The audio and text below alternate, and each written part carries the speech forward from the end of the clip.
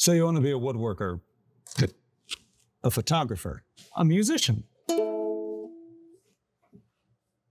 a designer, a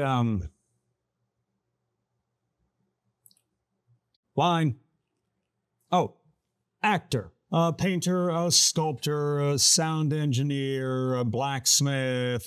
This bit's getting old, you get it. Whatever it is that you want to be, you're going to need a good toolbox. And so that's what we're going to talk about.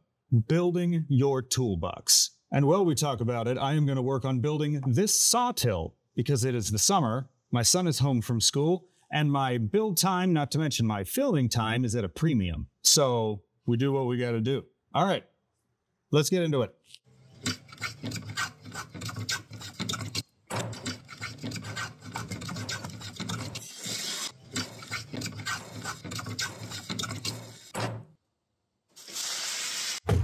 I'm going to sharpen up a couple of chisels while we talk that I'm going to need to pare down these dovetails. But don't worry, won't get in the way.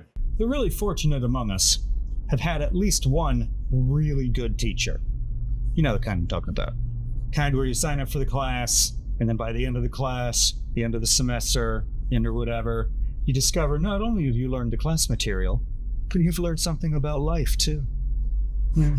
When you're lucky enough to get one of those professors, one of those teachers, it's really easy to fill up your toolbox with the stuff that they say, because so much of what they say is good. So much of what they say is useful. But well, they're really lucky to get a teacher like that. Pretty much everybody at some point has a teacher who's just not good. They don't have much to teach. A lot of what they teach you might be dated, or it might just not be very good advice. Or maybe it's something that worked for them that they're trying to pass off as general knowledge or whatever. Those teachers are really, really tricky to get the kind of good information from that you're looking for, obviously. For those that are curious, I'm using DMT diamond stones to sharpen these. One time when I was in college, I was complaining to my father about a teacher, and my father said this to me. Always remember, even the worst teacher has at least one or two good lessons in them. And so, stay open to those good lessons. Put those in your toolbox. And then throw the rest away.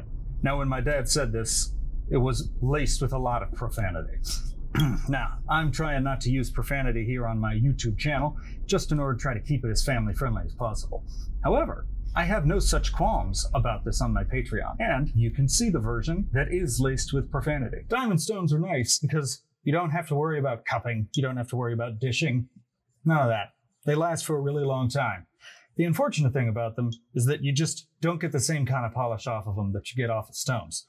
So, if you're going to use diamonds, then you gotta have a strop. Not that big a deal.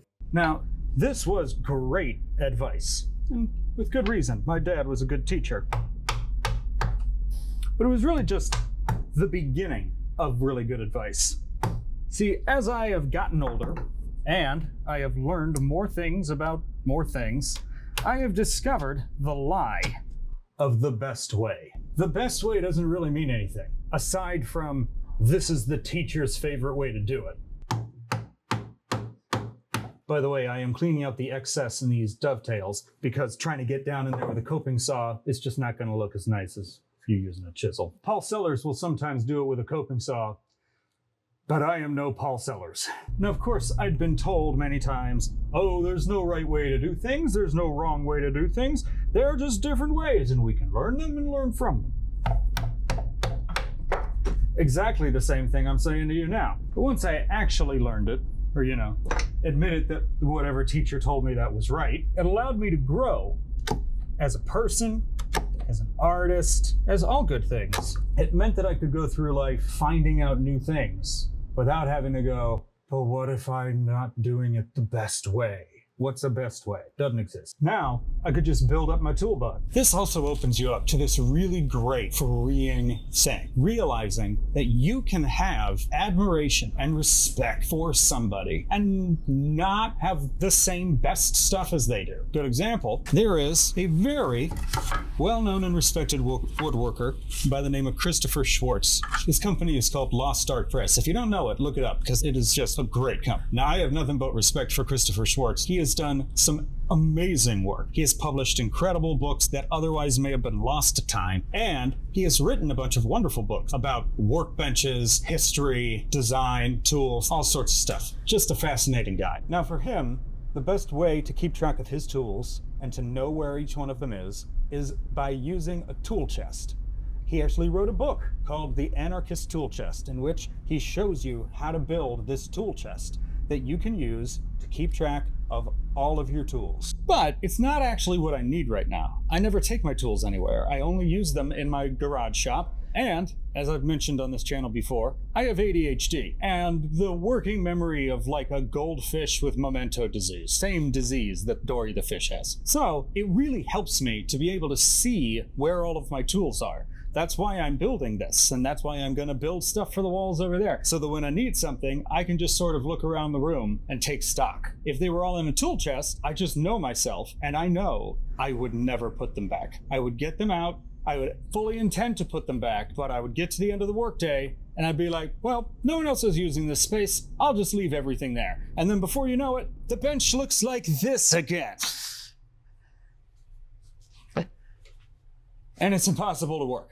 So I'm hanging everything on the walls so that I can find it. I am also making it so that everything on the walls comes off in one motion and goes back on in one motion. Because if I have to do more than one or two motions, I'm again just not going to put them back. It's just going to feel like it's more work putting them back when I know I'm going to need to get them out again. So why put them back? I'm super time blind. I always forget what time it is. I always lose track of how long it's been since I'm working. All of that. It's better for me to just be able to look around. The toolbox is something that you use as part of your career. You're not just collecting things when you build a toolbox. You are finding things that will help you create. And that means that you are using those things to help you build a career. And a career doesn't exist in the future. It only exists behind you. You have what you're doing now, you have what hasn't happened yet, and you have your career behind you. And that is why you need a good toolbox to help with what you're doing now, with what will become your career. That is the true power of learning to keep learning. If you think you know it all, you're sunk. The smartest people I've ever known are people who ask questions and people who admit that they don't know stuff. That's what makes them smart, because they want to keep learning new stuff. So stay open to new stuff. Stay open to teachers. Stay open to ideas. Stay open to new techniques, because that's how you grow. That's how you get better. That's how you make new stuff. And that's how that new stuff stays interesting.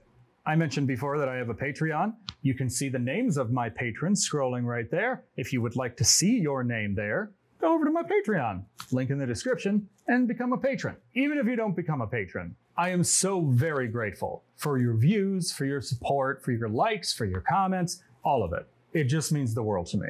It just means everything that there seem to be people who care what I have to say. And so, thank you so much for watching, and I'll see you next time. Bye.